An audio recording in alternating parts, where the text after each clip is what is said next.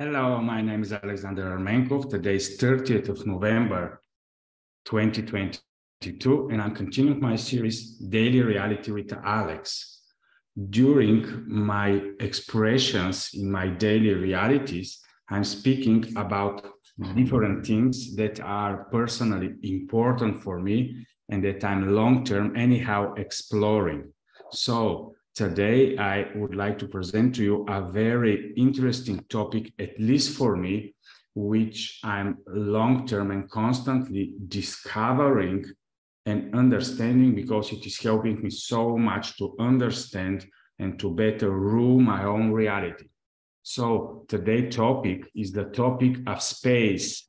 Space, not from the perspective of the cosmos and the physical matter reality of the definition of space, but more about the space in the fundamentals of the reality and the basics of reality. So in reality, we have three important things that we are constantly interacting with and observing. The first thing is the content, all the forms, all the objects, all the physical materiality. The second thing is the context, the meaning that we, the human beings, through our consciousness and perception, are giving to the objects and the things in the reality that are part of the content that daily, when the moment we are opening our eyes to the moment we are closing our eyes, are revealed before us. And the third thing, which is very important, why when we are moving to reality, we need to constantly think about is the construct. Why everything is the way it is, why some part of reality is seen, why some part of reality is unseen, and how we as human beings are moving through reality. So then when we speak about the space, just imagine now I'm in this room, there is an air conditioning, there is a flower, there are chairs, there are tables, and whatever type of object. This is the content of the room.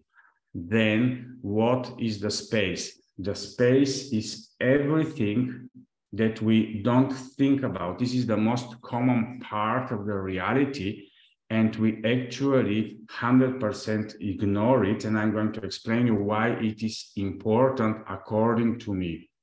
So from the physical matter reality perspective, to understand better the space, for example, in the moment, this room is making a compartmentalization of the space, and only this room creates a space, an environment in which me as individual consciousness in the moment am present. And of course, in this room, there are some content. I can give context to this flower and say, well, this flower, I understand it. It immediately gives me the imagination of smell and so on and so on.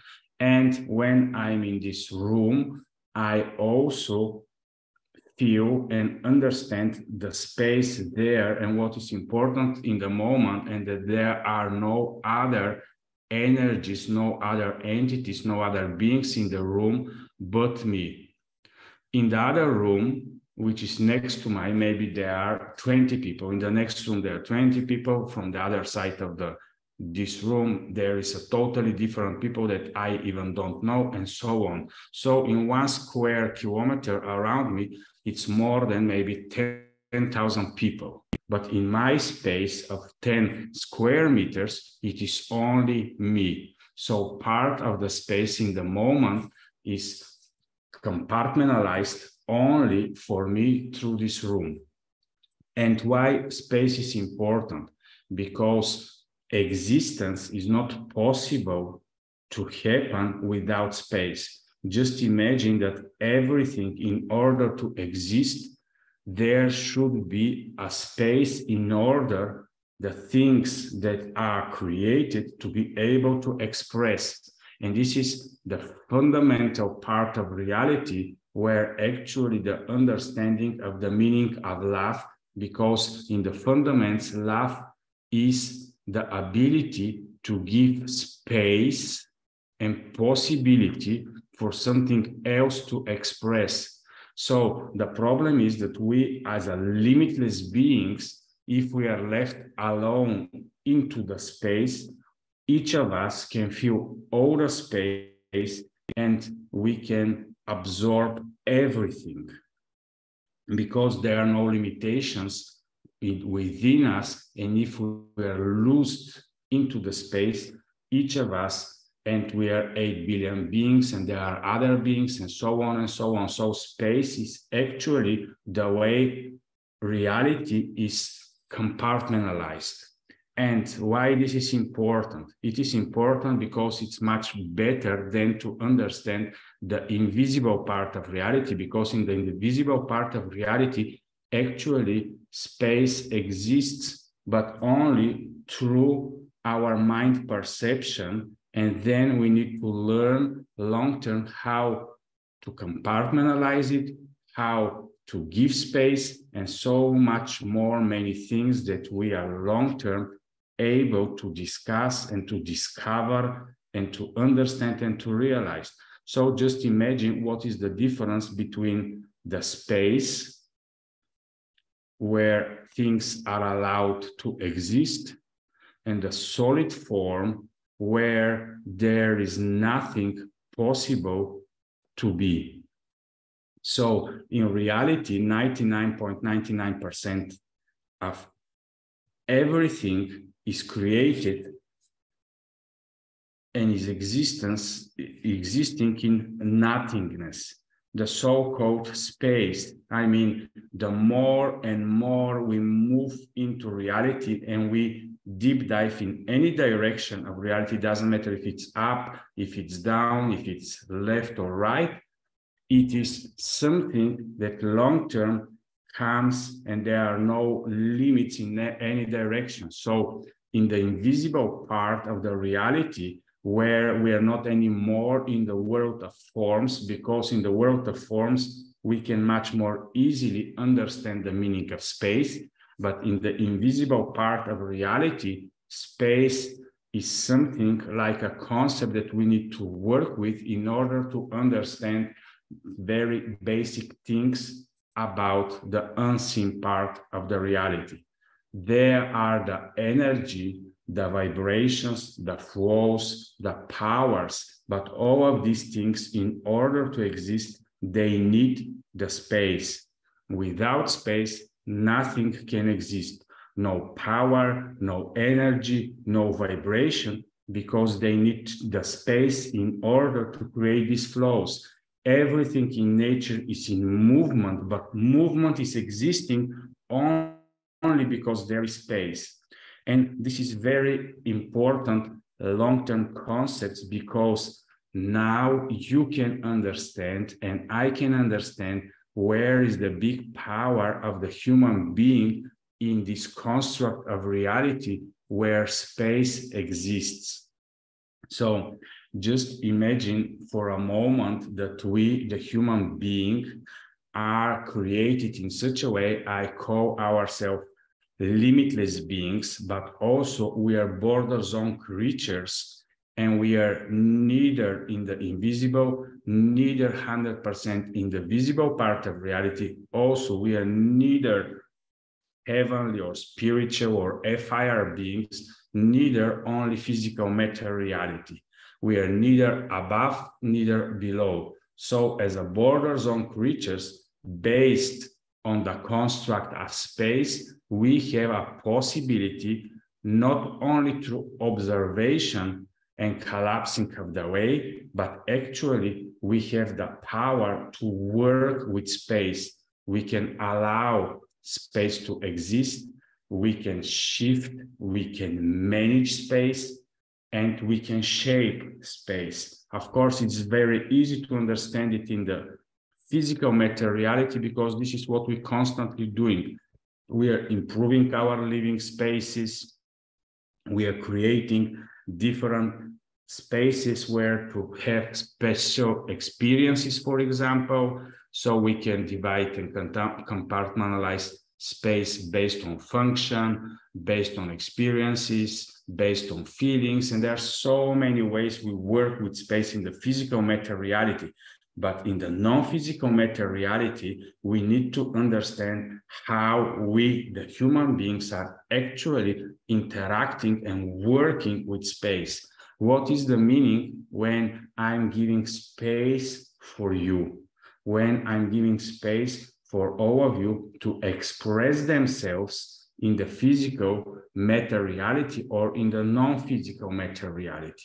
All of us, limitless beings, we are working together in constant collaboration, and then we need to learn how to manage the space between all of us, because all the time my space and your space are collapsing. My individualization and your individualization are collapsing. And of course, in the same time, we are part of the wholeness and the oneness. But it is like with the computer, a local computer that is based and connected to the network. Is it the network that is the computer, or the local computer has something additional to it that is different from the network? So because each of us, the 8 billion people, are compartmentalized and have a different configurations, yes, we can be interacting with each other, we can manage space, we can shift space, we can work with space, but long term, there are different configurations that are made with each of us based on our personal experience. And because of this, we manage and work with space in different ways. But it is very important to understand that the existence is not there only for me or only for you. The existence is actually working through the power of space, and it is done through the interaction. And that's why when daily, to go into the practicality now of the space, we need to long-term understand and absorb this idea and to know that everything is because of space. Even my presence, even who I am, is possible to be only because space is allowed for me to express, to exist, and to be present. That's why when we understand and go deep dive into the reality, we can understand that there is nothing else from the creation that we can trust more than the construct of reality. It is created in such a way that actually each individualized consciousness is 100% supported from the construct, and there is always special, unique space that is out there for each of us to express. It is a very important topic for me, and we can deep dive into it. I'm constantly exploring it, but when you are around other beings, for example, always think about the principle of space. Usually, if we are now together, 5 people in one room, the first instinct of the limitless being is to dominate, to take the presence, to absorb everything, and to be about. The power of the human being is when, paradoxically, it realizes that giving up space, allowing things to exist around it, and allowing for all the other human beings to be, actually through respect, we are giving space for others to express themselves, and then the being that first go into allowing and giving space for others is actually the dominant being that is able to shape the space for all the people that are in this surrounding. And it is, of course, the opposite of the domination. But if you have the consciousness, if you have the perception, if you have the understanding that actually to hold space, to give space, is giving so much possibility for the powers to start flowing, for the interactions to start being, and for all type of forms of expressions to be allowed. Of course, then everything long-term then depends on our maturity and how much we understand the power of allowance, the power of resistance. And since everything is working in such a way that the construct fundamental of reality, which is the space to be 100% protected, that's why in reality it's working this law of balance and the law of walking and walking. Long term, everything in space is working in such a way that it is going into some type of balance, and then we, the beings, are experiencing more and more fundamentally that the construct of reality looks like solid because it's blocked, it's balanced, and it's locked. But we, the human beings, have this big power to unlock, to unblock, to shift, to disbalance, so that long-term, through the space, we can shape-shift how the powers can flow from one expression to another. It is very important because now we are not dealing only with the content, we are not dealing only with the context, but we start working into management of the construct.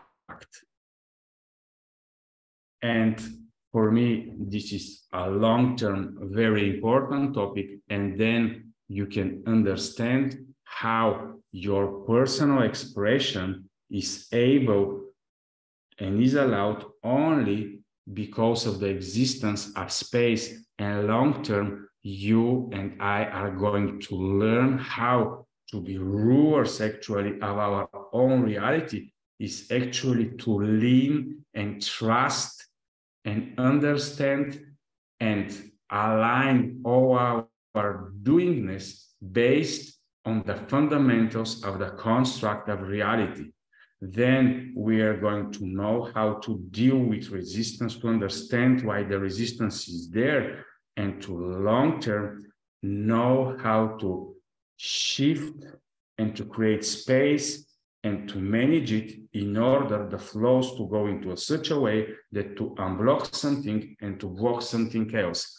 And this is why in the Bible, there is a verse where it's written that whatever you bind in heaven is going to be bound on earth, or opposite, actually, whatever you bound on earth is going to be bound in heaven. And if you imagine that earth is the physical materiality and heaven is the non-physical materiality, then everything that we are able and learning to lock, to loose, to bind, or to free here in the physical materiality, but thinking about what is happening in the non-physical materiality, they are going to coexist together, and we are able to go and to transmute the form, what is beyond the form, and going forward and backwards, but then we are working together with reality. It is not us who can do something. We can only allow ourselves to work with the construct of reality and managing and working with space. So for me, this is long-term important topic that I'm exploring, because actually everything works opposite to what we think. We think that we need to use our intention about everything that we want. We think that we need to dominate, we need to bend reality, we need to shift and to do very strong, intentional, forceful things against. And then because of the power of balance, because actually we are trying to dominate the space, we are not allowed. The only way we are allowed is when we are actually working intentionally towards creating space for others. Then it is allowed more and more for us to be present into the space. And of course, we are present into the space with more presence, with more beingness, also with more havingness and more doingness. So this is very small part of all this realization, but we need to think what is the difference between solid thing that is locked, that is put into a balance, and why there is the space that is creating these flows, energies and vibrations and movement and motion. Because long-term life and existence is filled through the motion. If everything was in solid state and in stillness, in 100% peace, then existence is going to disappear. Existence appears only when space is existing. So thank you for watching today, and long-term, enjoy your reality, enjoy the deepness of reality, and anyhow, ruling our own reality is part of our experience here in this realm, and there is so much to learn, so much to experience, so much to enjoy, and to have fun with the interaction between us, the human beings, the individualized consciousness, the limitless being, and the construct of reality. So thank you for watching, and bye-bye.